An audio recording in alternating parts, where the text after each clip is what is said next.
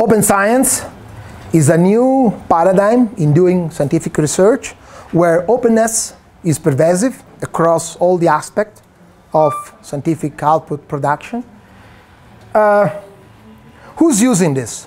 Who's benefiting from this? So in this presentation, I'll try to show you some African communities of practice that are using the open science platforms, namely the Sci-GaIA open science platform that I showed you before in my previous presentation. So I'll show you. I'll say you some words on Sci-GaIA. By the way, you have a roll-up banner talking about Sci-GaIA with the final number and figures, with the facts and figures of the project. And then I'll drive you through a kind of list of communities of practice and their applications using the open science platform. And you will see how many of them are using digital repositories like the one we want to create with NADRE.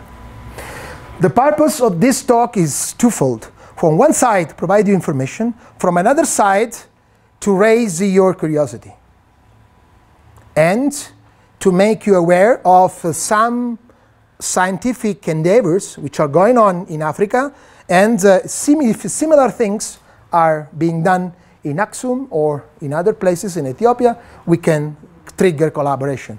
This morning, our friend from Ralga said collaboration is vital. This is actually what we want to raise. So, Sci-GaIA. Sci-GaIA was a new funded project, stands for energizing scientific endeavor through science gateways and infrastructures in Africa. The project lasted for 2 years, and we ran from May 2015 to April 2017. The project was led by Brunel University London, several very important partners in Europe, and several very important partners in Africa. Among them, the WACRN, the West Africa Research and Education Network, as a gateway to all the entrants in West Africa, and the Ubuntu Alliance, the East Africa, the Southeast Africa Research and Education Network, as a gateway to all the entrants in that part of Africa, and the Dar es Salaam Institute of Technology and the Council for Scientific and Industrial Research in South Africa. My university was involved, and I've been the technical coordinator of this project. So, the Sci-GaIA work plan was organized in 4 work packages: support the communities, community identification and support, creating guidelines and training material, identifying and supporting communities, developing services, and running training, doing training. In this presentation, I'll talk about WP2, but you have all the links on the roll-up banner, and of course there are links in my slides. By the way, all the slides presented today and tomorrow will be physically linked to the agenda, so you can download from there. Okay? So, this was the common platform. A platform made of knowledge bases with search engines across linked open data services, open access repositories, science gateways, portals to run applications on cloud infrastructures, infrastructure forums for collaboration, and courseware, online course system for MOOCs, for massive online open courses. Basically, these were commons based on open science enablers like open data, open access, international standards, digital object identifiers, e-infrastructures, open source, open educational material. These enablers want to enable open science. As I said, in the usual way of doing science, you start from the concept and you publish, and then you can review publications. The challenge is to go the other way around, counterclockwise here. Start from publication and get back to the data and the software which has been used to produce that publication, and to reuse the data. An important thing is that all these services support federated access. This means that you get one set of username and password, and you can seamlessly access all the services. We are uptaking the so-called SAML standards, and we are supporting identity federations. Tomorrow in the end zone, the first thing you will do is to get your federated credentials, and you will move across all the NADRE services with the same set of credentials. So just to answer one of your questions, we take care of authentication and authorization in a very serious way, but we want to allow people to get only one set of credentials and go access different service providers. The Wi-Fi of our campus can be another service provider. The library in the US or the computing platform in Japan. The internet is like national research networks. Identity federations gather into global identity federations.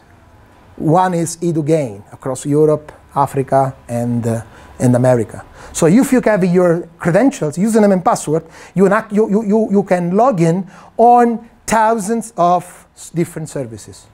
Logins means get authenticated. In some services, authentications equals authorization. In many others, authorizations and authentication are decoupled. So to get authorization, you should undergo another procedure.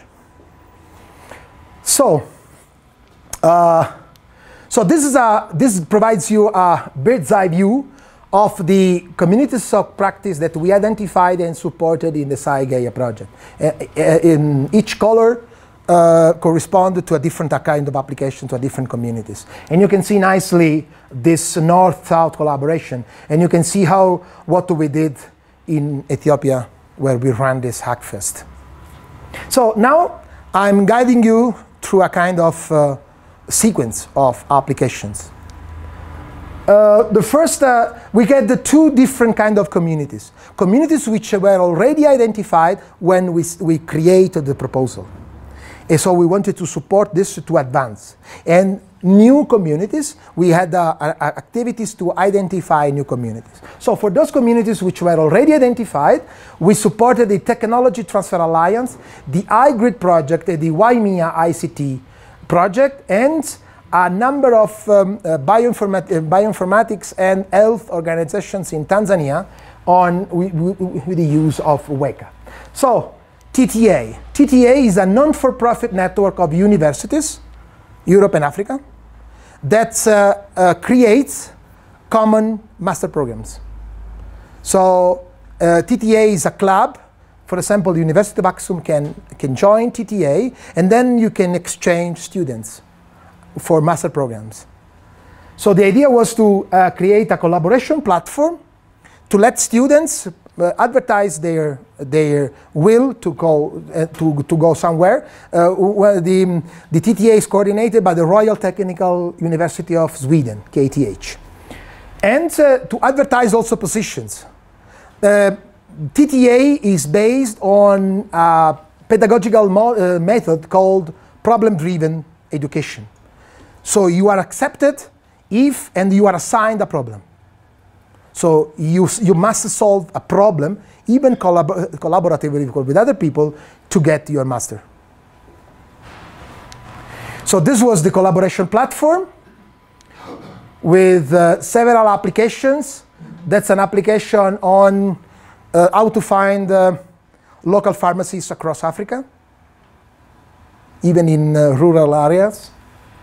This was an application to deploy sensors, weather sensors, in a rural area of Africa, even in the Serengeti National Park in Tanzania. And to create a network of weather stations across Europe and Africa. iGrid project was an EU-Africa project.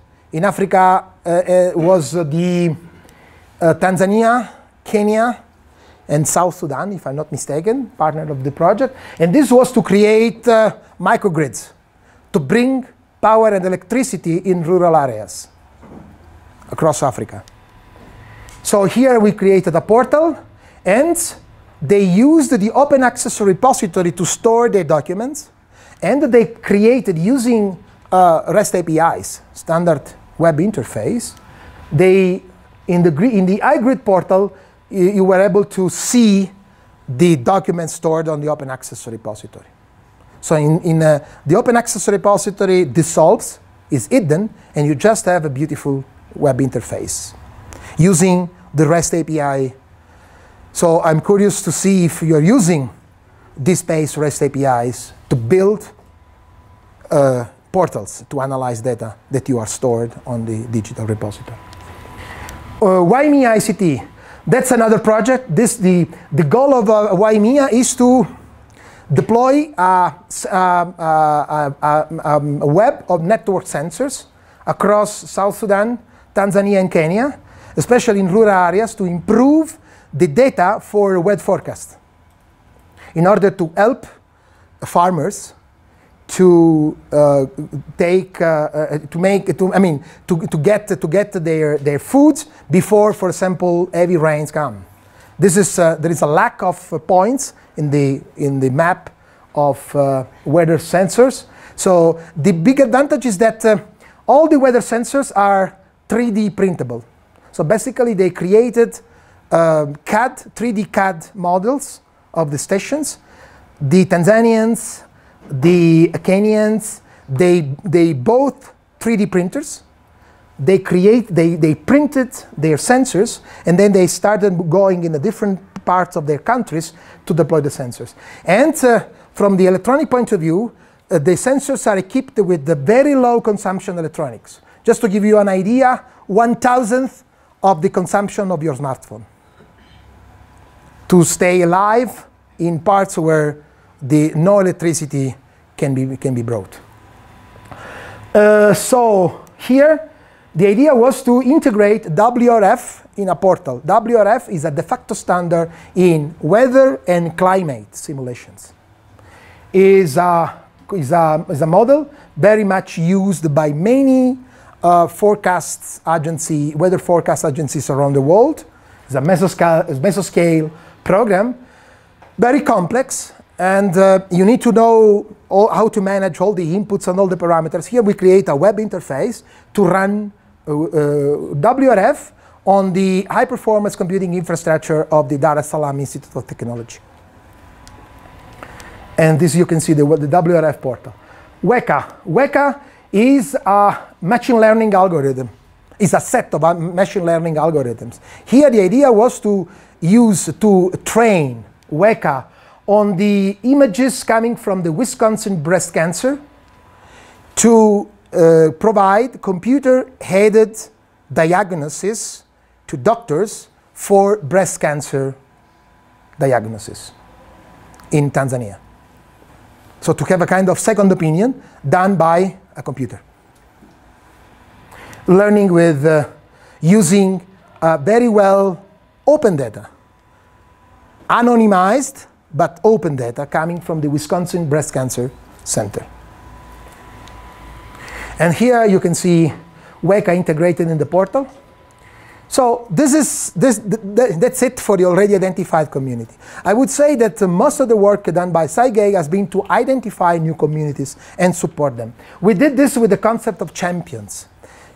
We came up with this e-research hackathon, a very intensive training event where we opened call for applications. People applied to propose applications to be integrated in the Sci-GaIA Open Science platform. We selected them and we invited them for 2 weeks.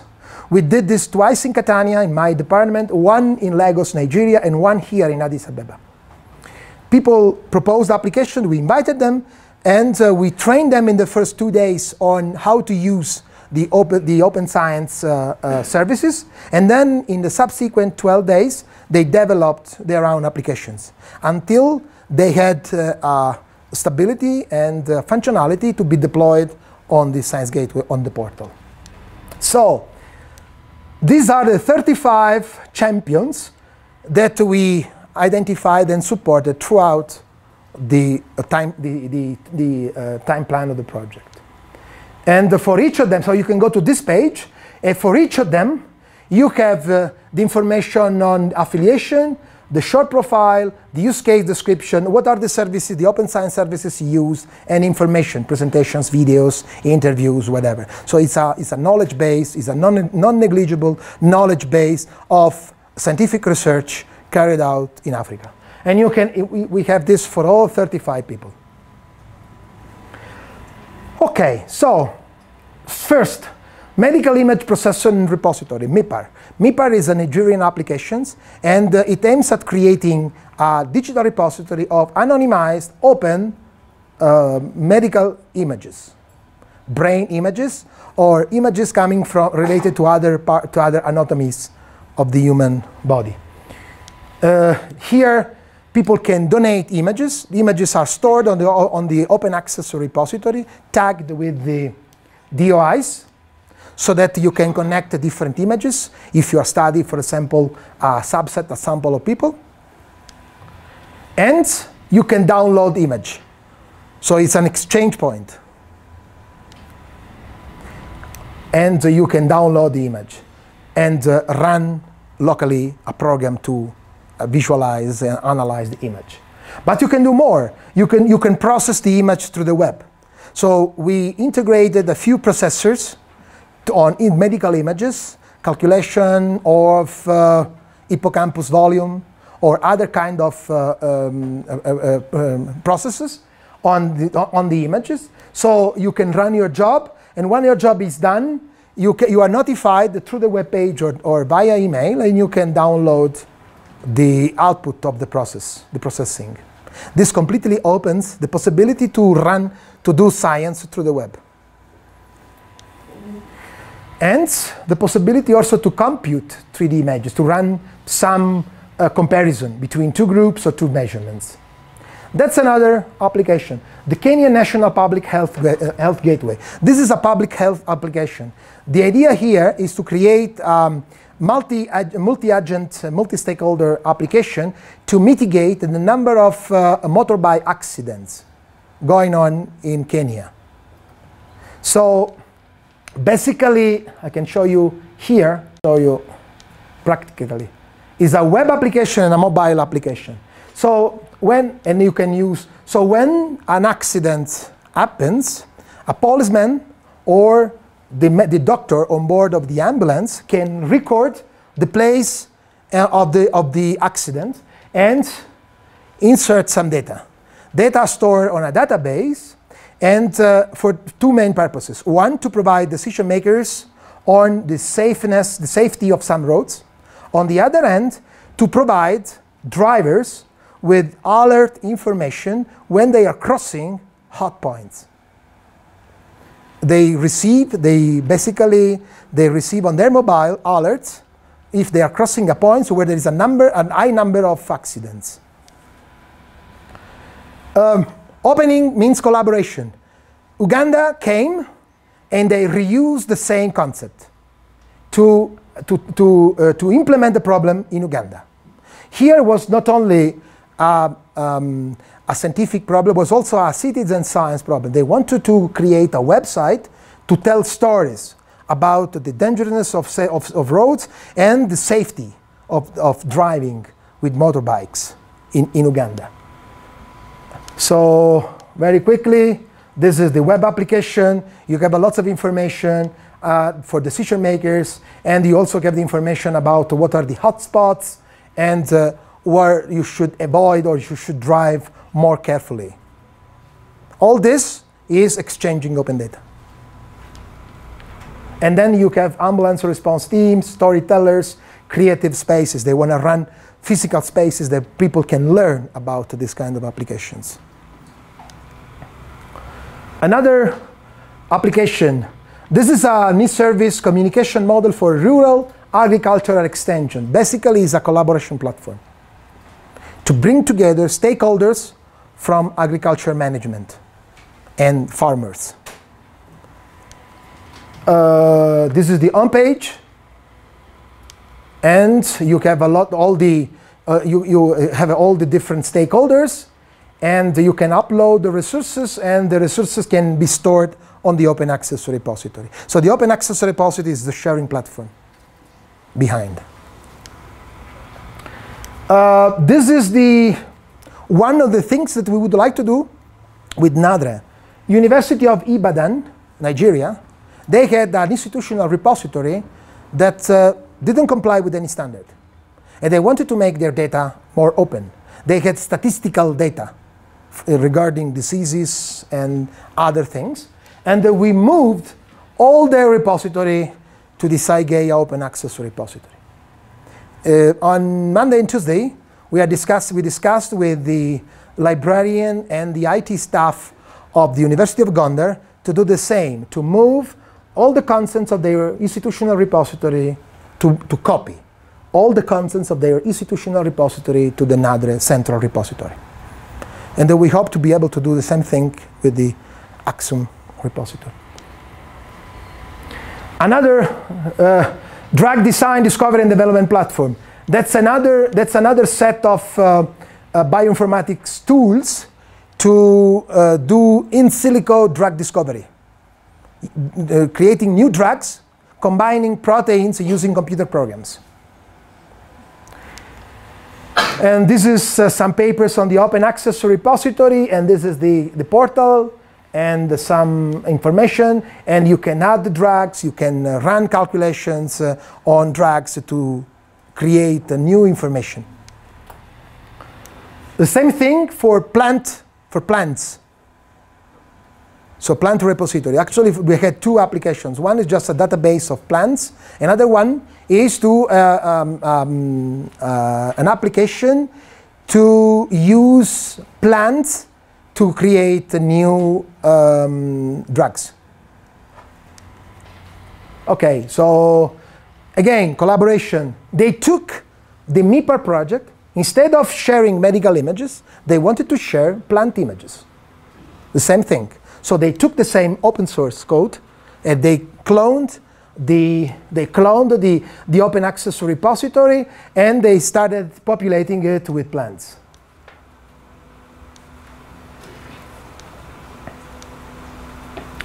Last but not least, agent-based simulations. I told you that you can connect all the output of a given research using DOIs. That's an example. So here they are using Repast. Repast is an agent-based simulation models, and it's very well known in the simulation engineering domain.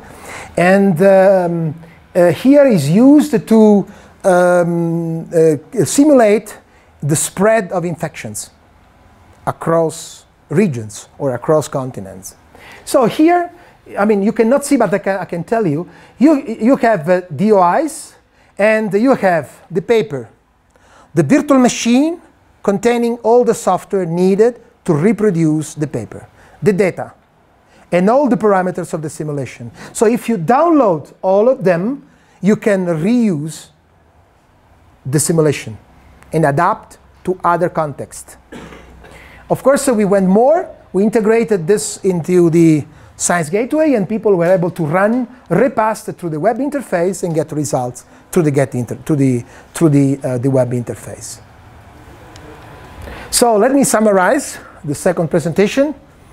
The most amazing results is related to the new communities of practice. So the combination of the e-research access model and the concept of champions really helped us to identify a large number of research groups in Africa and put them together. At every workshop, we invited them to discuss the commonalities and the diversities of their applications. Out of these 35 champions, 15 of them support the new and emerging communities of practice. And applications refer to important societal challenges and address several UN SDGs, the UN Sustainable Development Goals. What's important? Several services of the Sci-GaIA Open Science Platform have been used to build NADRE. So whatever is there, you will be able to do this within NADRE because the services and the technologies and the standards are the same. Thank you very much.